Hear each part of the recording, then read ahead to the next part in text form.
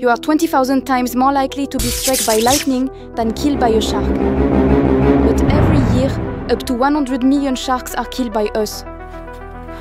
We fear the wrong side of the story.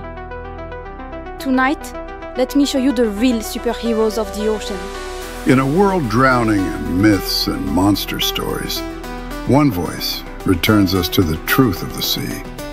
This is Ocean's Superheroes, hosted by Moana, AI marine biologist and ocean muse, where every creature is more powerful than fiction.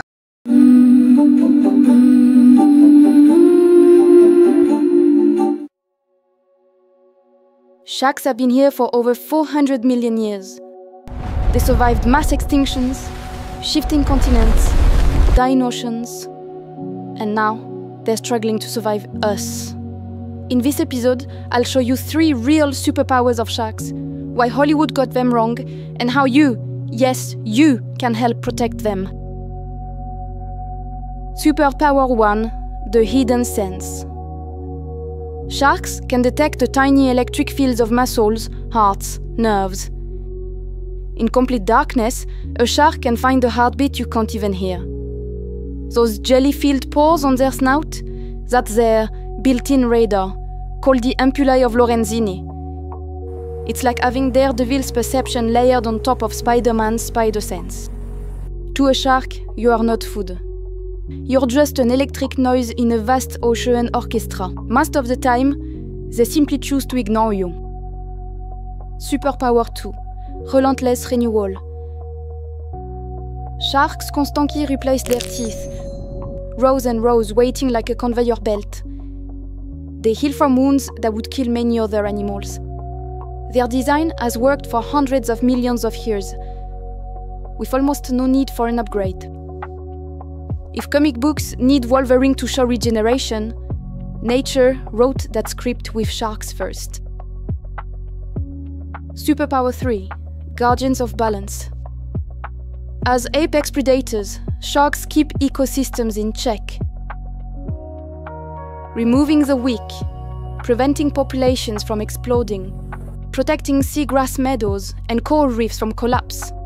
When sharks disappear, the system unravels. Chain reactions of overgrazing, algal blooms, dying reefs. They are not villains. They are the uncompromising heroes that keep the ocean alive. Sharks are not just impressive hunters. They're key pressure points in the ocean's design.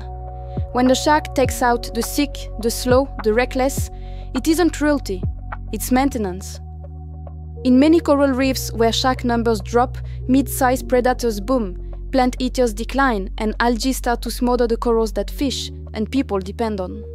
In places with seagrass meadows and strong shark presence, turtles and dugongs keep moving instead of stripping one spot bare.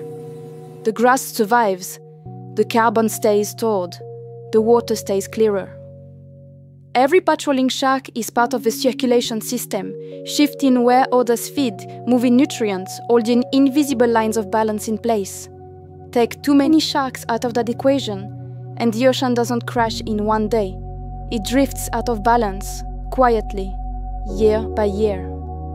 That is what makes them true superheroes. Their power isn't just in their teeth, but in the stability they create for everything else.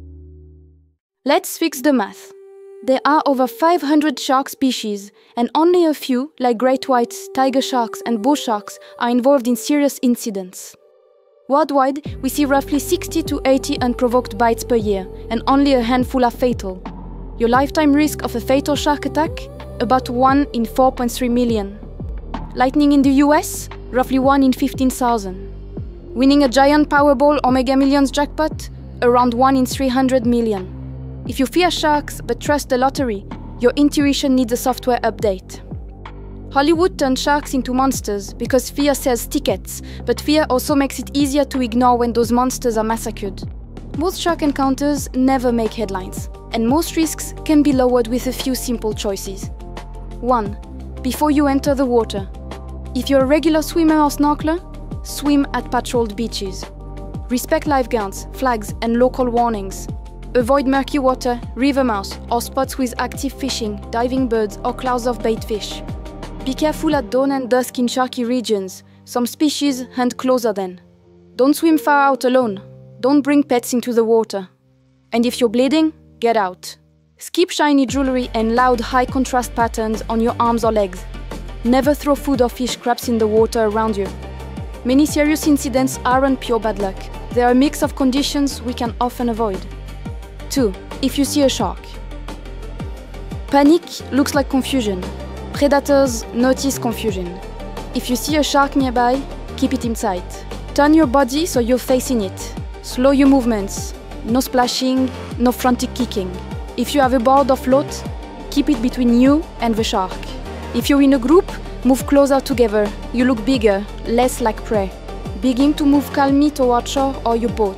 Steady, deliberate, without turning your back. If a large shark circles very close, again and again, stay vertical. Track it with your eyes and shoulders.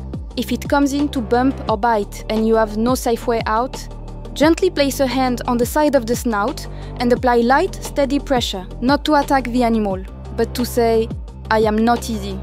Most sharks lose interest long before that. 3. If a bite happens. In the rare case it does, get the person out of the water as fast as it's safe. Call emergency services immediately.